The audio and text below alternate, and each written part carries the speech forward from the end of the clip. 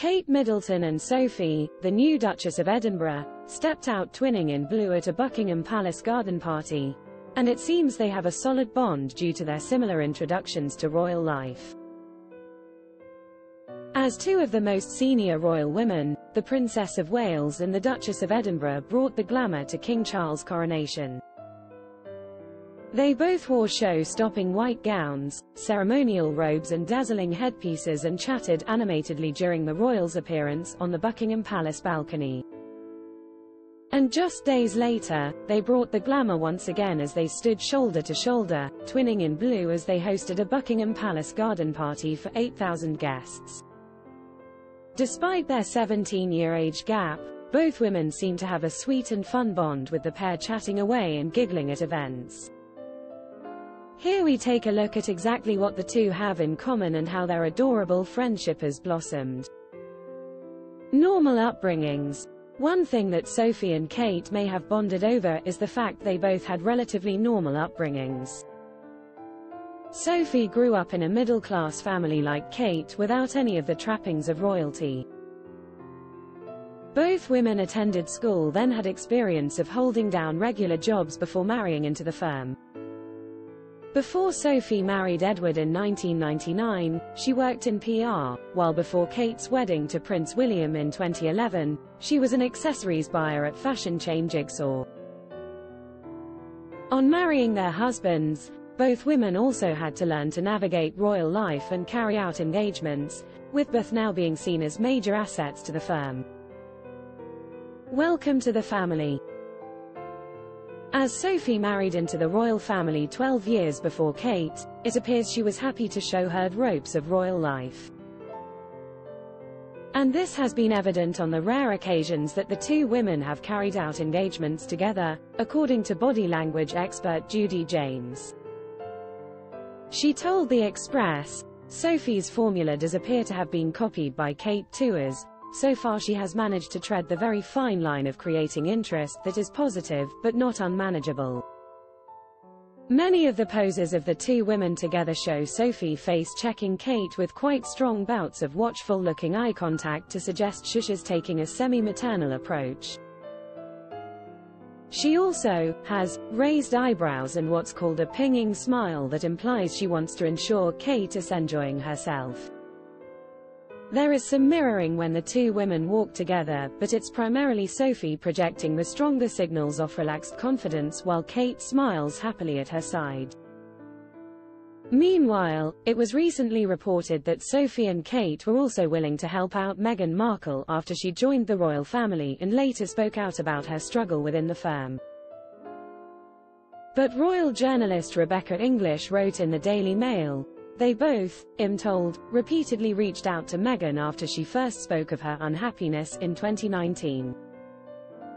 However, I am also told that both Kate and Sophie were rebuffed." Naughty bond. However, rather than just supporting each other through the drama and challenges of living in the royal spotlight, Sophie and Kate have also formed a naughty and fun friendship, according to a body language expert.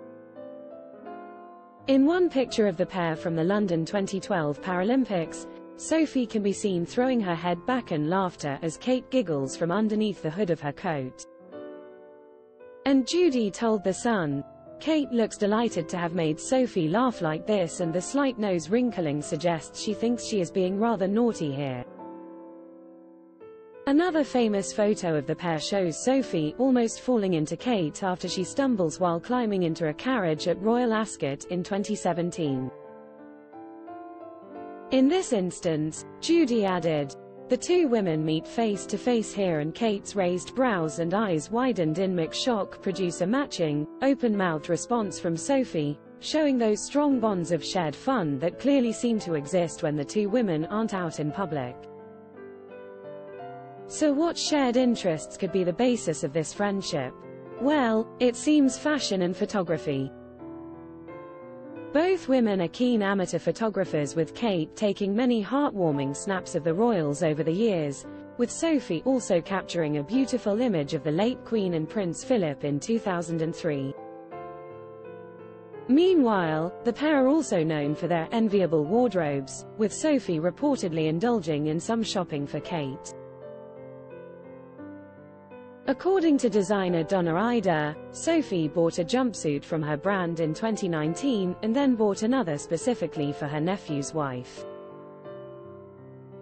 Donna told the Daily Mail, "My friend, a stylist, is best friends with Sophie Wessex, and Sophie buys from us.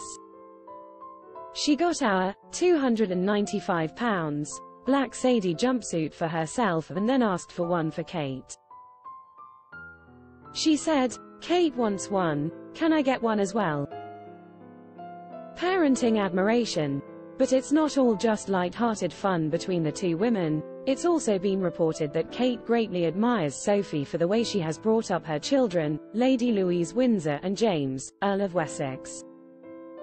It has been claimed that Kate looks at Sophie and Edward with respect, given how they have juggled between being working royals and preparing their children for a future not already established for them." In her book The New Royals, Queen Elizabeth's Legacy and the Future of the Crown, commentator Katie Nicholl writes, "Kate is said to admire the way Prince Edward and his wife, Sophie, are raising their children, Lady Louise Windsor and James, Viscount Severn, in the bosom of the royal family but prepared for life in the real world."